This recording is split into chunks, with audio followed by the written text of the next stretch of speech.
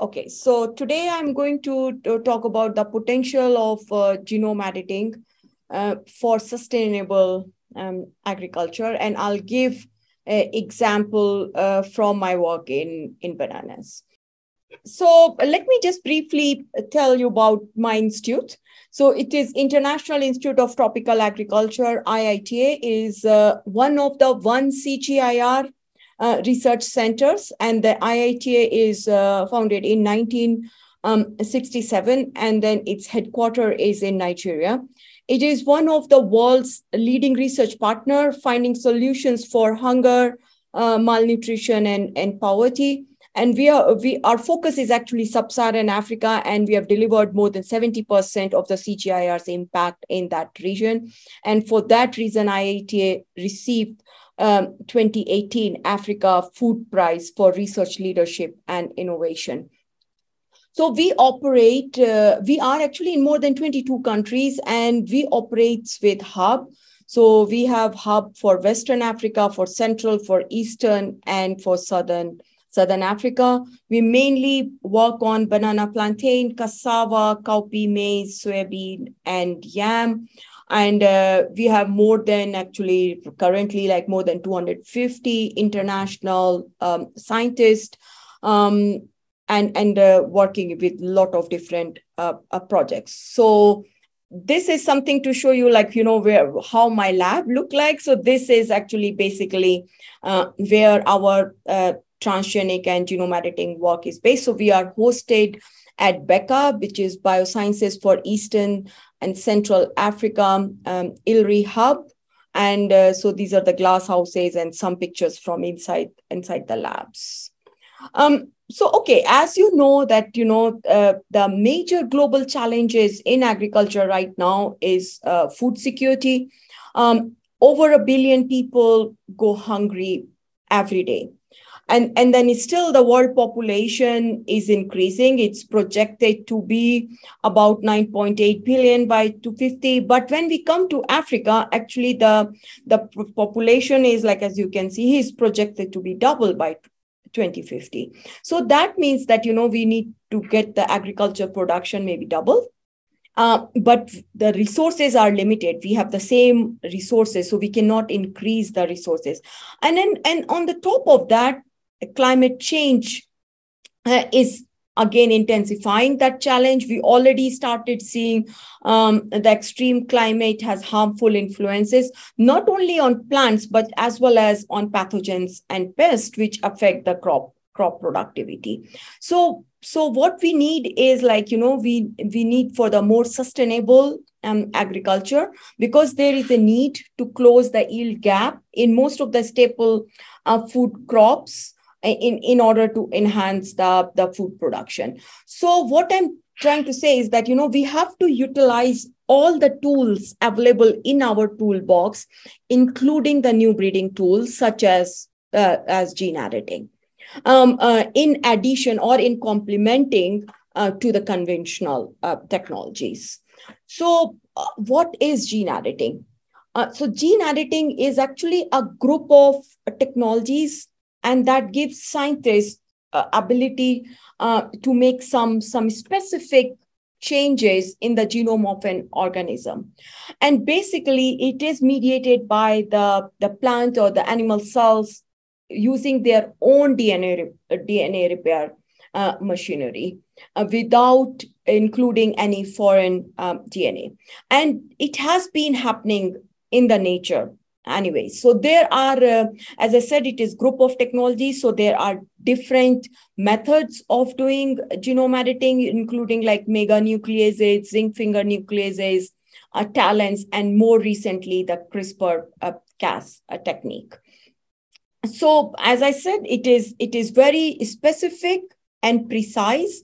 So what happens is these nucleases they make just the cut in the double-stranded DNA, and after that is now the cell which uses its own repair machinery and then repair. And during the repair, some changes can happen. So the repair can be two types. One is the non-homologous end joining. And in this case, the repair is error prone. So that's why, it can create some mutations, which can be small insertions or deletions, or sometimes like, few base pairs replacement as well. The second type of repair is the homology directed repair. In this case, happens when there is a donor template is available. And in this case, it normally actually ends up into the insertion.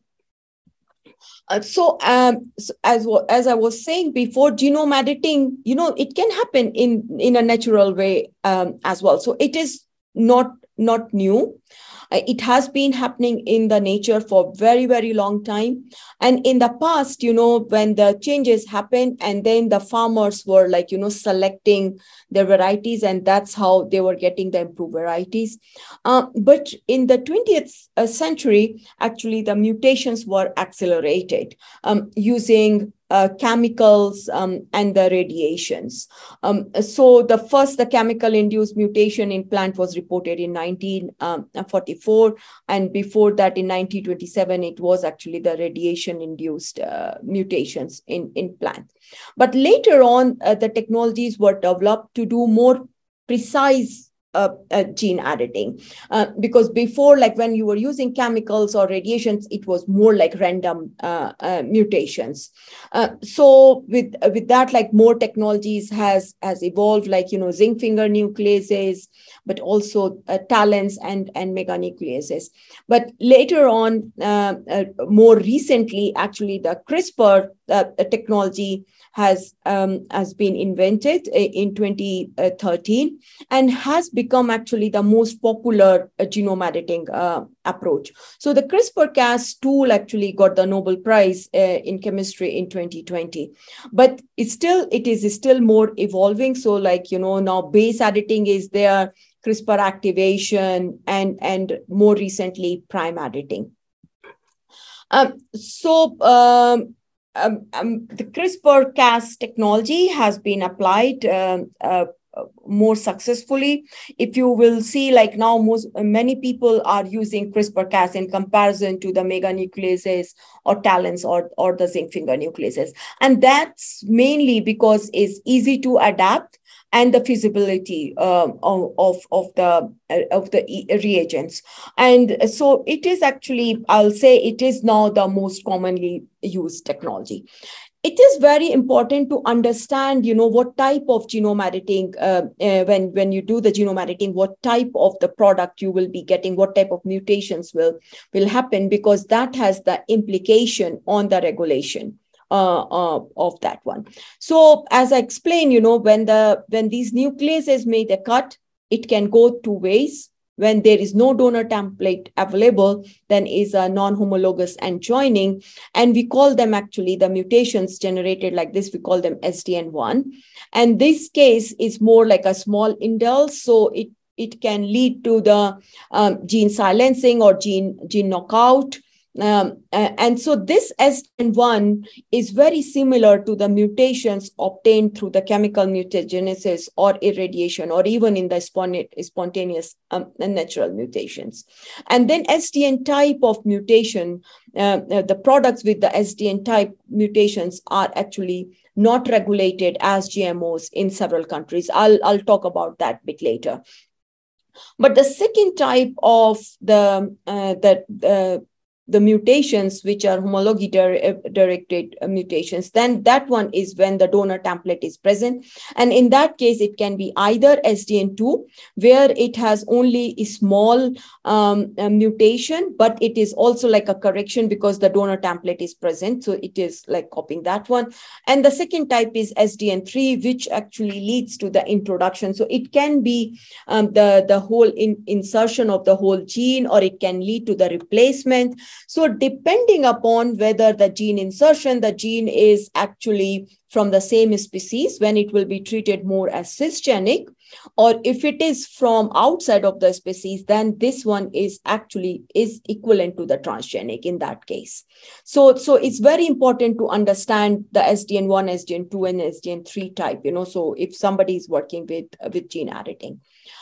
So plants derived from gene editing, as I explained before, it can be GM, or it cannot be considered as GMOs, depending upon the process of the gene editing. And so what happened is when the cut has happened, so it also depends how the reagents, the reagents for the gene editing was used, whether they have been used in a plasmid form and it gets integrated into the plant genome. So even though there is a small mutation, but there is an integration of the editing reagents into the plant genome, then that's considered as GM. But if the reagents are not integrated and also in the mutation, there is no foreign gene at all because it is only deletion or insertion or replacement with the natural repairing of DNA strands. In that case, actually, they are exempted from as a GMO status. Okay. So there are a lot of benefits of gene editing. So gene editing can be used starting from the functional genomics for the gene discovery. It can be used to enhance the nutrition with protein, vitamin, oil, starch, sugar, also for the yield improvement. Then the biotic stress resistance, like resistance to pathogens like bacteria, viruses, fungi, for the abiotic stress tolerance like drought, salt, heat and cold, and also the herbicide tolerance. There are two interesting things here which I would like to say. The first of all, more than 60% gene edited reagents used so far are currently CRISPR-Cas. The second thing which I found very interesting in comparison to the transgenic, if you see the GM, mainly the GM products are coming from the private sector. But if you see the gene editing, actually more projects are in the public sector in comparison to the private sector here. And there are a lot of products are at moment are actually under the early R&D stage, some actually going to the advanced R&D stage, and then like very few at the commercialization. So gene editing has so far been reported in more than 40 crop species across 25 countries or even more, because now this data keep on changing every week. But most of them are actually addressing the agronomy or the food and feed quality, and also the biotic and the abiotic stress tolerance. So it's not only the gene editing is not only in theory, it's like now reality. So there are some products already like non-browning mushroom, which was approved in US and Canada. There is a high oleic soybean oil, which is already in the market, which is the first genome edited food product in the US market. Then last year, actually, Japan approved the first gene edited tomato, which are rich in GABA, which is gamma aminobutyric acid. And actually, they have this medicinal property because they can fight against the high blood pressure. And also, genome-edited blight-resistant rice actually is approved by USDA and Colombian regulator as non-GMO product. So it has, as I said, it has a lot of potential value because it's relatively accessible, affordable, and a more public and small private sector can avail this technology. Quite many new startup companies are using this technology. It can be used even in the developing countries and for several crops and traits. And can address important SDG goals for enhancing global food nutrition security, mitigating the climate change, and also supporting more sustainable agriculture system. But in order to see its full potential, there is a need for creating an enabling environment, particularly in Africa, with science-based regulatory guideline for the release and the adoption of the genome-edited products. Okay, let me go. So there is quite a lot of going on, in Kenya, there is a product on Striga tolerant maize. I will talk about banana. There is also virus resistant maize. And there is also some projects going on drought tolerant maize, and then also on cassava for the virus tolerance, and then disease resistant potato. So there are several projects going on. Many African institutes are already working on it, like in starting from Egypt, who are working on wheat. Ethiopia, they are working on teff and mustard. Then in Kenya, actually, quite many projects in Kenya, like on banana, maize, also sorghum. And in Uganda, there is a project on cassava. Nigeria also, they're working on cassava. Ghana has a sweet potato. And in Burkina Faso, actually, they are testing gene-edited rice for the bacterial blight resistant.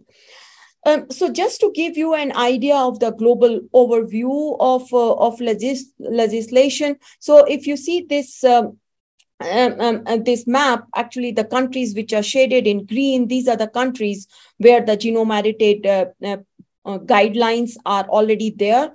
And it says like genome-edited crops, if there is no foreign gene integrated in them, they are not regulated as GMOs. So in Africa, actually, there are 3 countries which has already approved the guidelines. Nigeria was the first, followed by Kenya, and now Malawi has joined them as well. And there are also several other countries where it's under discussion. They're shaded in yellow.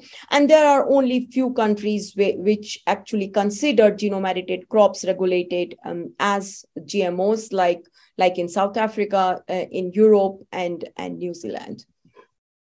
So now I will quickly give you example from banana how this technology can be applied for the disease resistance. So why we are working on banana? Because banana is one of the major staple food crop, particularly in Africa. And about like 1/3 of the global production of banana actually comes from Africa, and particularly from the East Africa, which is also the biggest consumer of banana. But still, there are a lot of problems in banana because there are several diseases and pests which affects banana production, including fungal diseases like black sigatoka, fusarium wilt. There are pests like nematode weevil. There is bacterial disease, and there are also viral diseases.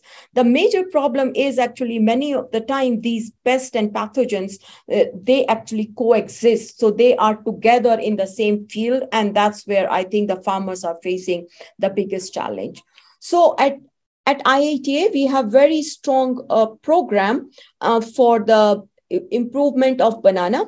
And we are applying different tools. It's starting from selection of the resistant varieties, if it is already available in the germplasm.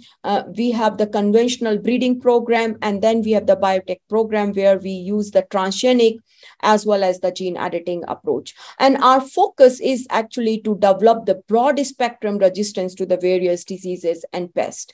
And we apply those tools based on what is available. So we apply the conventional breeding, which is actually it takes a little bit long time, but it has low cost, and there is no regulatory issues with this. But the conventional breeding is not possible if the trait is not present in the germplasm. For example, if we want to develop the bacterial wilt resistance bananas, and if there is no parents which has a resistance to the bacterial wilt, then we cannot develop the trait into the other varieties. Then in that case, we go to the transgenic approach, which is medium time in comparison to breeding, but it has a high cost. And then definitely the biosafety regulation, compliance to the biosafety regulations are required. And in this case, we bring the genes from other species, or mainly we are using the genes from other species, but it can be from the bacteria as well, like BT, then that right now, there is another tool which is available, which is the gene editing, where we tweak the genome of the banana itself instead of bringing the foreign gene for developing the resistance. And this is comparatively shorter and is a low to medium cost, and no regulation as like GM are required, but it all also depends upon the different country policies. So at IITA, we started the genome editing in Kenya in 2015.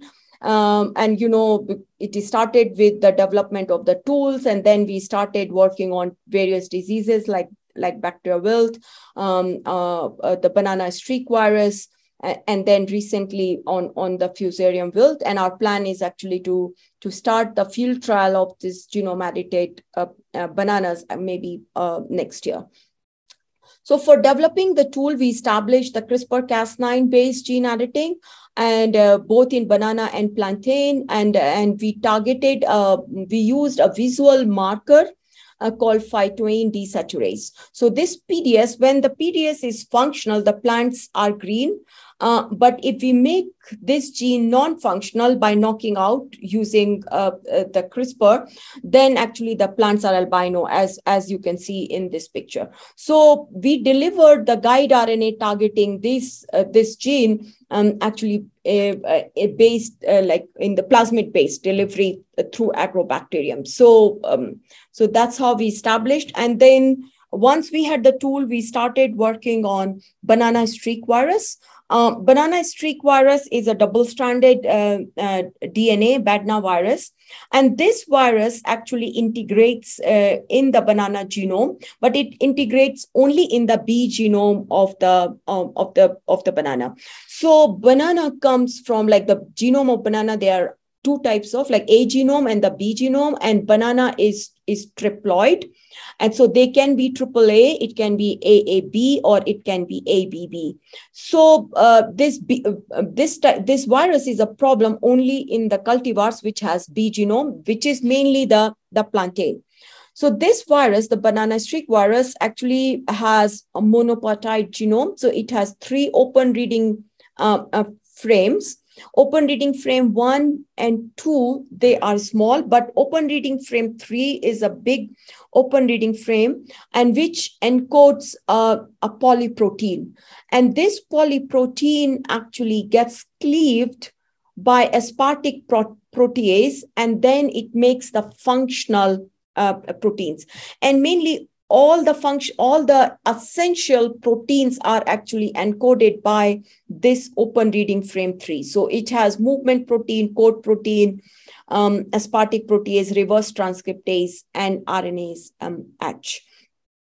So the virus gets integrated into the banana genome in multiple copies, but it always integrates at a single locus in the B genome. And once it is integrated, a plant doesn't show any symptom. But when plant feels stress, and under stress condition, this integrated banana streak virus actually gets activated into this episomal form. And that's when the plant will show the symptom, like, as you can see, the beautiful yellow streaks here. So this has become a very big challenge for the breeding and also the dissemination of the hybrids because of this activation process. And the stress can be the environmental stress like drought, or it can be even the tissue culture is a stress for the plant, because banana is a vegetatively propagated plant, so it is multiplied through tissue culture. And even the hybridization through breeding is also a challenge. So this is a very big challenge. And then the another reason that is a challenge is, like, there is a wild type banana called Musa balbisiana, which has BB genome. And, this wild type, this is also the progenitor of banana, and it has resistant to almost all the diseases. But then the breeders cannot use this into the breeding program because of the problem of the banana streak virus.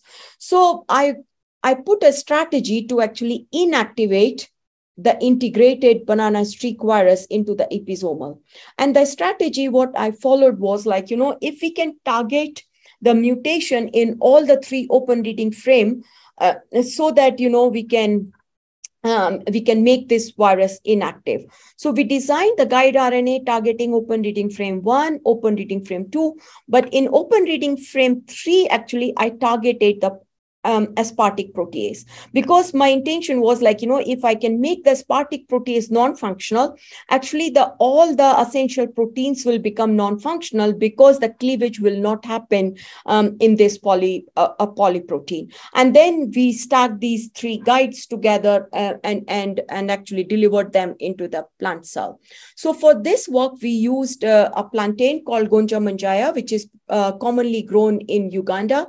And then first we have characterized this to see, if it has the integration, and we found the integrated banana streak virus in a multiple copies there.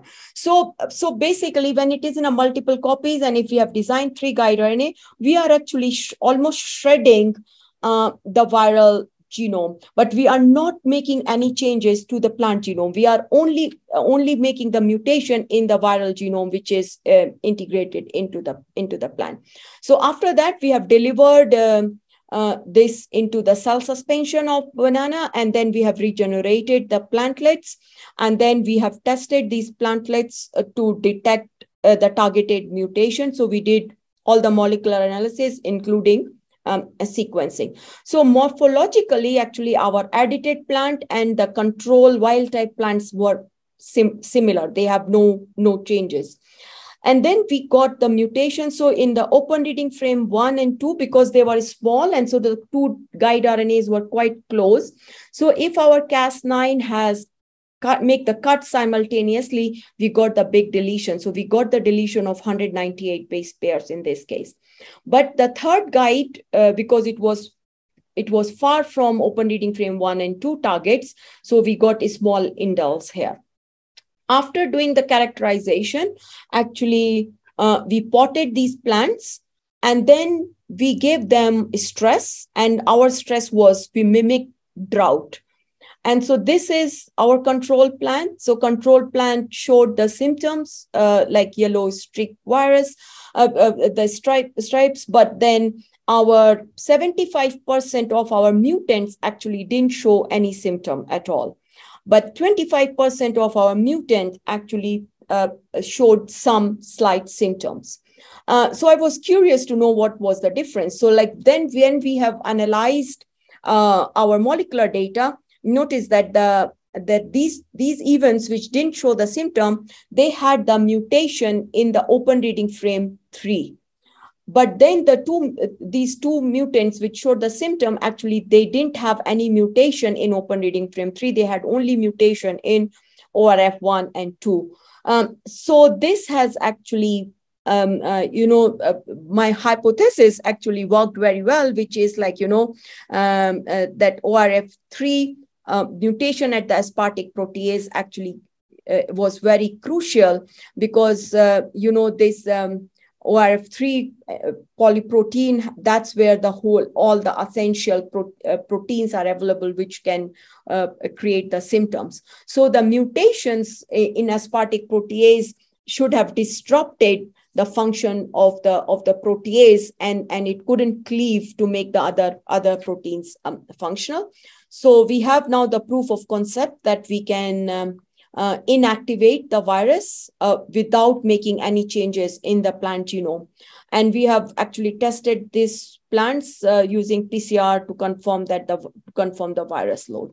So right now, actually, so with that, what the mutants we got, they are transgenic. And now we are trying to make our final product non-GM. So what we are trying to do is we are actually making the mutations in the 2 parents. One of them is the 4x hybrid, and the second one is the 2x improved parent. And then we will cross these parents and segregate out our CRISPR-Cas reagents, which were integrated into the plant genome, so that our final product, the triploid, this one will be non-GM.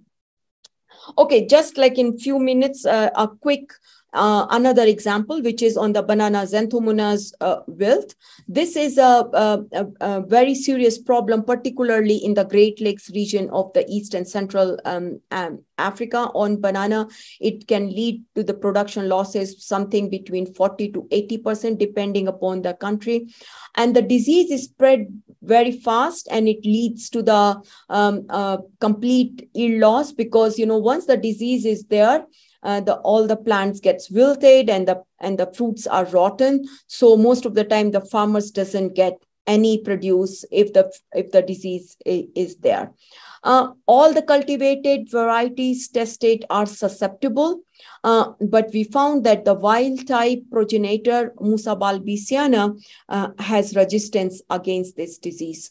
And there are also some other wild type bananas like Musa acuminata, subspecies zebrina, and Benkesai. They have also tolerance against this disease.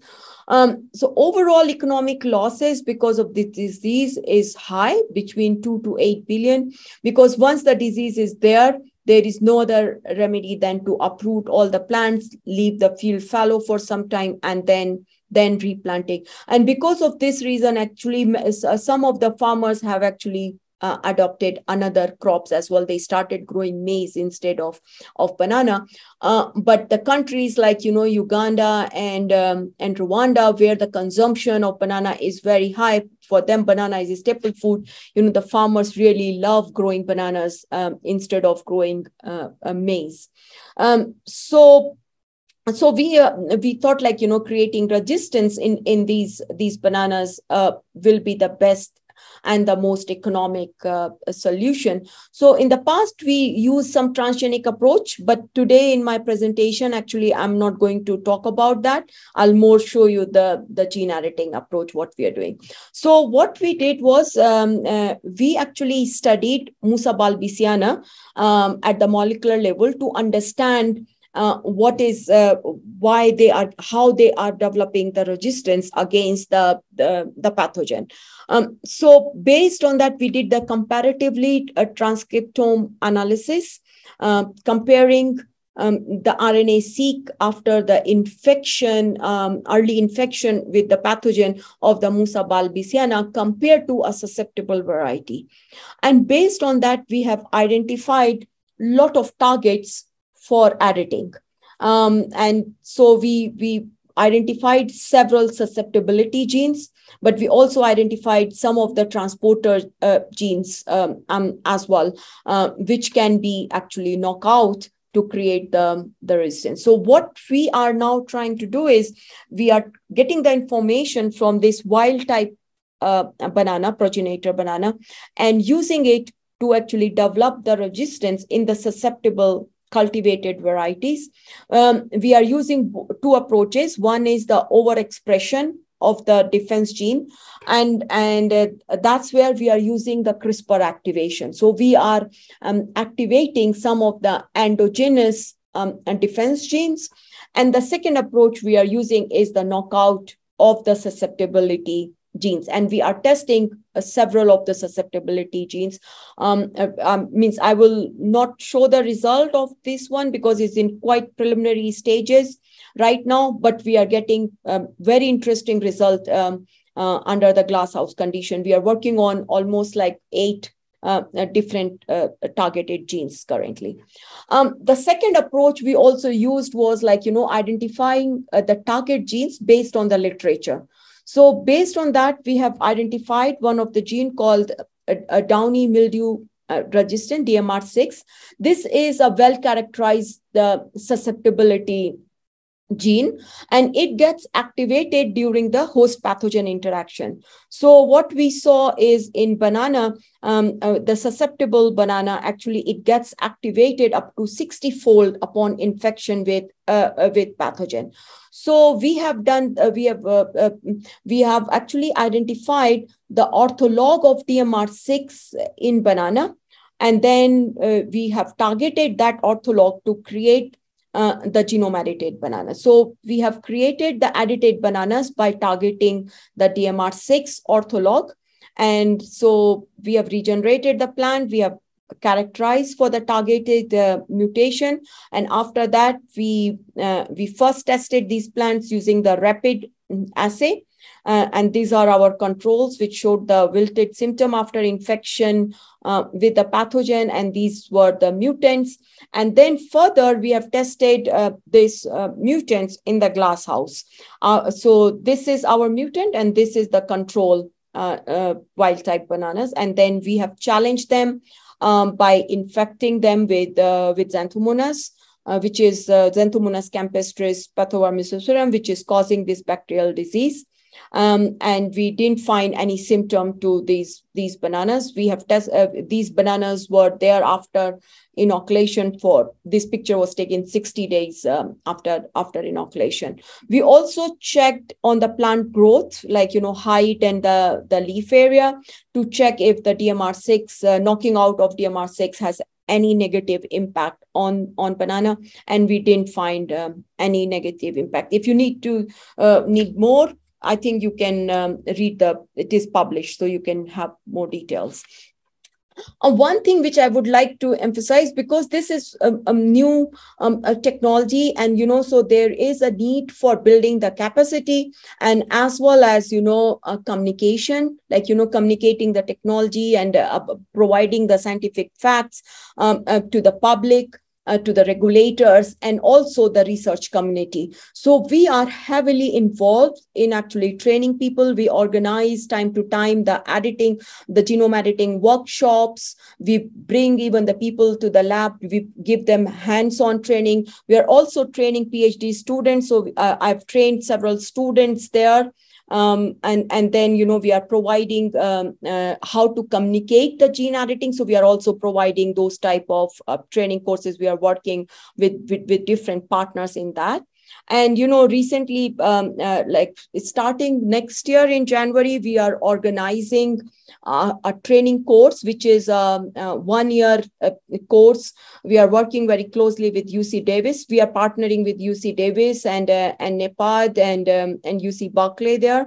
And this course will be actually in our lab in Kenya, and the different 20 students will come and get hands-on training in our lab in 1 year time, and then we will run maybe the second batch. Our intention is to train actually 80 to 100 African scientists in genome editing all across Africa. So in summary, genome editing tools are becoming quite popular molecular tool of choice, not only for crop improvement, but also for the functional genomics. And among them, CRISPR has become as the most popular technique, maybe because it is simple, efficient, very specific, and you can multiplex the trait. As I was showing you, we have multiplex different guide RNA, like 3 guide RNA together. In our lab, actually, we can multiplex up to 6 together, and it's very easy to adapt. What you require is a reference genome of the crop species you are interested in, the plant transformation protocol, bioinformatic tools, and the regulatory framework in the country where you are working on. It's very important to understand the type of genome editing so that you can distinguish between whether it needs to be regulated as GMOs or not. Genome-edited crops with no foreign gene integration are not regulated as GMOs in several countries. And the application of CRISPR-Cas-based genome editing has been demonstrated in over 40 crops now, including bananas. So in the end, I would like to acknowledge my team, my plant transformation team, the bioinformatics team, and also our partners at the University of California and Alliance for Science, and also the financial support from USAID and the CGIAR research program. So thank you very much, and I'll be happy to take any question. Thanks.